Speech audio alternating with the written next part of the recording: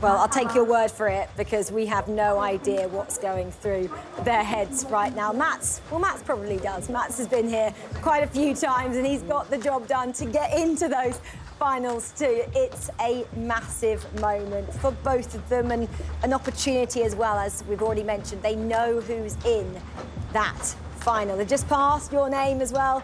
Mats, do you get a bit nervous when you see that out there, your name on the board? Not really. You know, I think they both have been around for so long, but I do think that it's most probably a little bit more nerve-wracking for Sasha Zverev, and the reason for that is that Medvedev is going to play the way he plays. He hits the ball the way he does. He doesn't play it slice, topspin. I think tactically it's a tougher match for Zverev to play than Medvedev, honestly.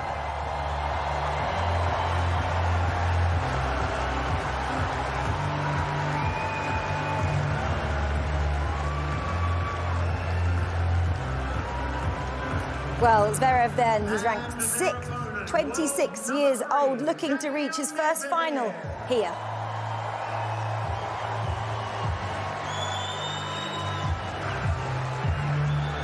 And Medvedev then, he's ranked 3rd, he's 27 years old, looking to reach his 3rd final here in Australia.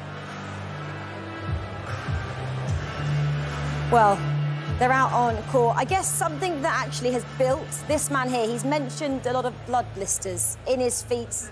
That could be costly out there. It's not comfortable. You get blood under your toenails, and it builds up, and you've got to sort of release that. But once you get out there, I think the adrenaline starts flowing, and I'm sure he'll have other things that he needs to sort of concentrate on to distract his mind from the pain in his feet. It's going to be painful, though, that's for sure. Right, Tommy, Babsy, Laura, enjoy over there in Melbourne Park. We're going to enjoy it here as well. This is for a place in the final of the Australian Open 2024. Enjoy.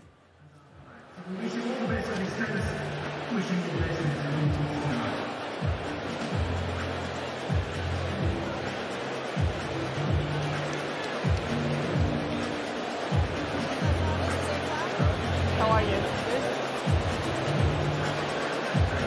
Good evening and welcome inside the Rod Laver Arena for the second of the men's semi-finals, and what a good one we have to look forward to as well. Nick Lester alongside Nick Kyrgios once again. Evening, Nick, how you doing?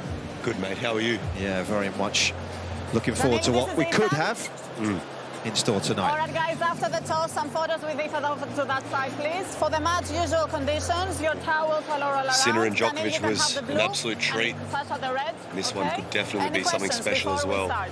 No? Who is going to call? One thing is for sure, we'll have Sasha. a new Australian Open winner. AO it's called. AO it is. Receive. Stay? Okay, perfect. That side, please. Ethan, big smiles. Yeah, these two had some battles last year. Medvedev was able to win the majority of them. Thank you. So Zverev is going to have to find a way to step up in a matchup that wasn't overly kind for him over the course of the 2023 season. But, Nick, that was about as good as it got, I think, 2 nights ago, wasn't it, from the German? Oh, I mean, probably one of the best serving nights I've ever seen, and you know, I'm a good server myself, but I don't think I've had as good as a night as Alexander Zverev did. But I mean, look, their matchups last year were interesting. You know, Zverev created more breakpoint chances, and just I don't think was able to play those bigger points as well as Medvedev. So I think this one's going to be interesting.